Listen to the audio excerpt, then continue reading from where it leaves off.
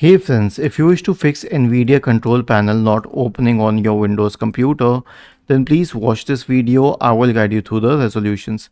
The first thing is to kill the process in the Task Manager. So search for Task Manager in the Windows search bar and open Task Manager.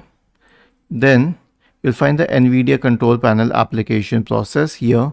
Right click on it and select End Task.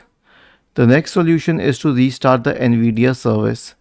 Search for services in the Windows search bar and open services, and then scroll down to the NVIDIA service, the NVIDIA Display Container LS service. Right click on it and then restart it. The last solution will be to reset and repair the app. Search for NVIDIA Control Panel in the Windows search bar.